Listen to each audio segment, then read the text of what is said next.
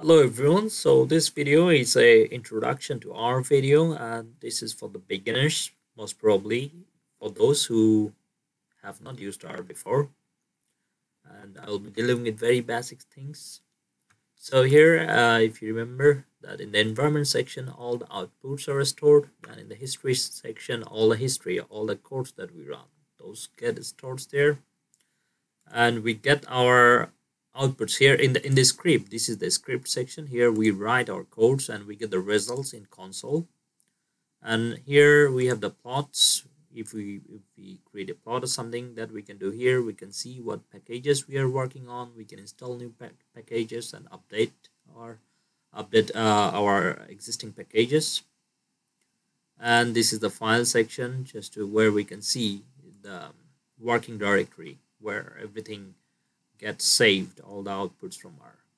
So anyway, the first thing that we would do may be to specify a variable.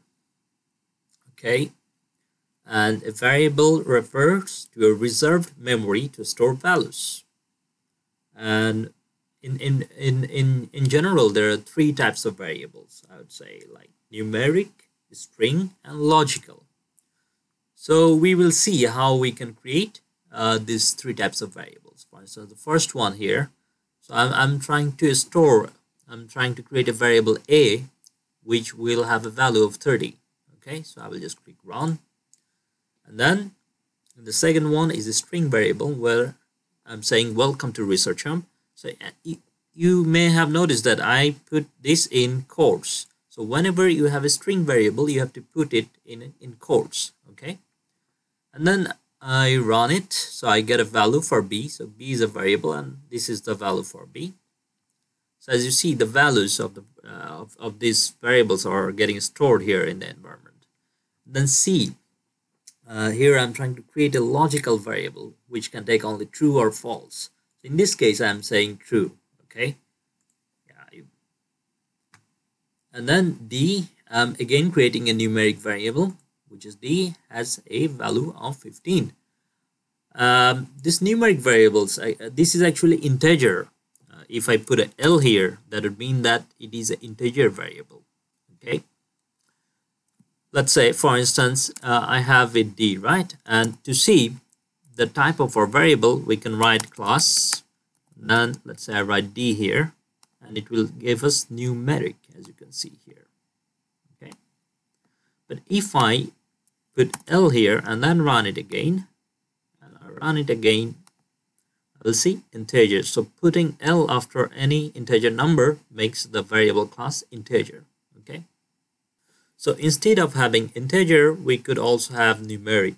For instance, 30.50. So integer cannot take fractions, but numeric can take fractions. So that's the difference between the two.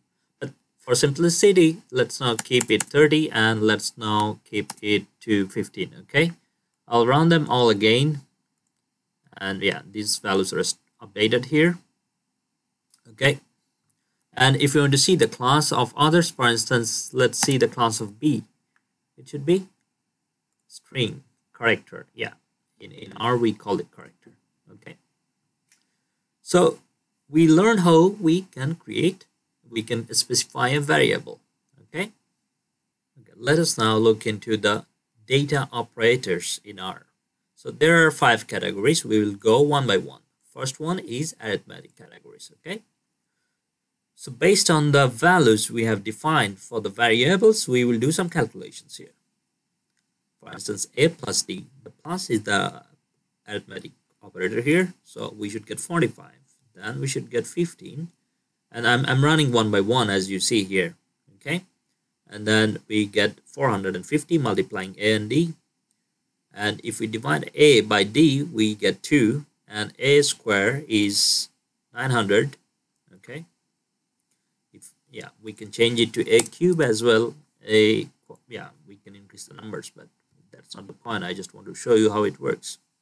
And when we do it like this, a percentage d, then it gives us the remainder after division. What that means is that, for instance, here we have the value of a is 30 and d is 15. So when we divide them, what do we get? We get 0. So that's what we should get now. 0. And when we put a percentage, then slash, then percentage d. So these cases, this operator gives us the rounding number, the round up dividing number. Okay. So if we run this code, we get 2. Okay, which is the divider. And here, if you have noticed that I'm putting this hash before I make some comment. So in R, when you want to make any kind of comment, then you just put hash in front of that. Another thing we should do is that we should put this this colon after the codes.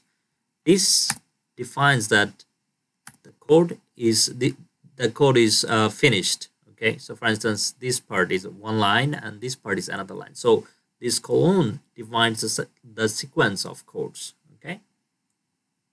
Yeah. Okay, the second data operator is assignment operator, where we want to assign some value to a variable. Okay.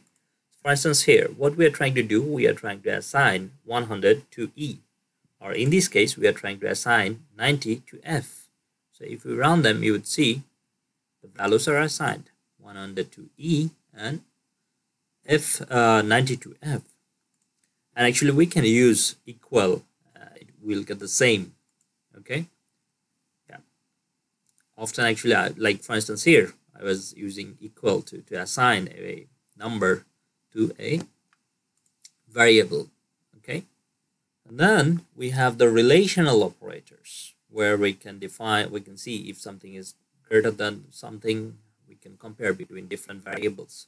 For instance, here for E, so we have a value of E 100 and value of F is 90, right? So E is greater than F, which is true. So we should get true. E is less than F, no, false. E and F are equal. So to mention if two variables have equal numbers, then we use equal. Okay.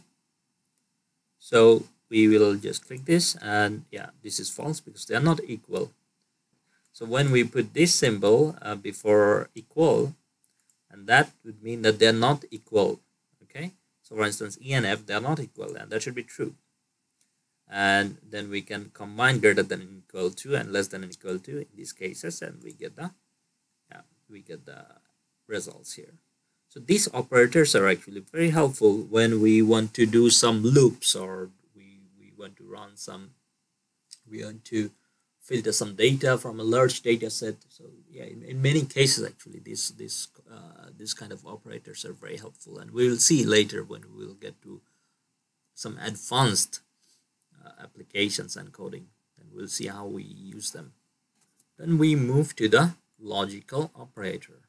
Okay, so let's say we first define G and H as true and false. G is true, so to define any logical operator, for true you have to write either RHUB capital,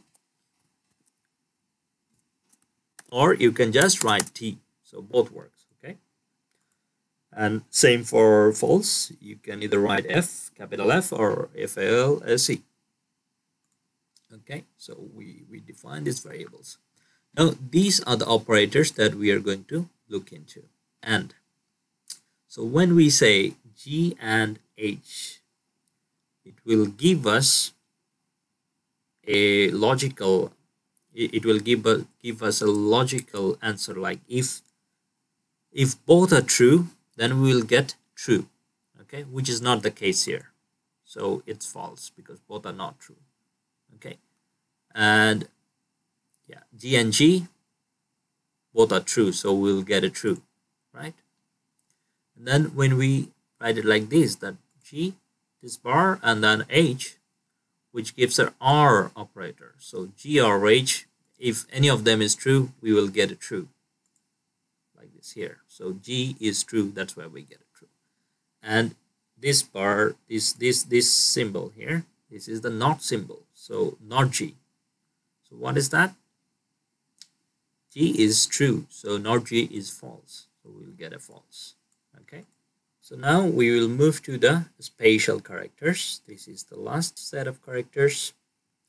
Here, For instance, here I equals to 1 is to 20. So we are defining a range. I will give us a range of numbers, all the numbers from 1 to 20. Okay, let's say here. So I gives us a range, integer numbers. It is giving us integer numbers from 1 to 20. And to see them, we can click here I and we get all the numbers here, right? So now we can use this function here, percentage in percentage, to see if any number is within a range of numbers. For instance, here 10. If 10 is a number within the range within I, so to see that, if we click it, we will see that it is true. 10 is a number within I. Here it is. But what about if we put 100? If 100 is within I, then if we run it,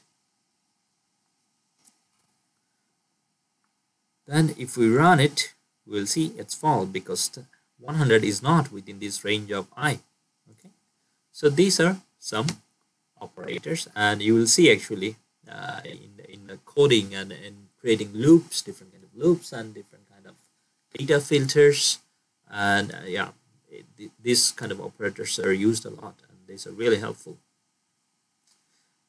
So that's it for this part. And here, if you want to clear it, you can clear it here to clear the environment. You can clear it here to clear the history. So in the history, you will see what everything that we have done is here. So if you want to clear it, we will clear from here. And to clear the console part, we will just press Ctrl and L, and then it's gone. Okay. So in the next video, I will cover the data types. Okay. Thank you for watching. So if you find it useful, like, comment, share, and subscribe to our YouTube channel.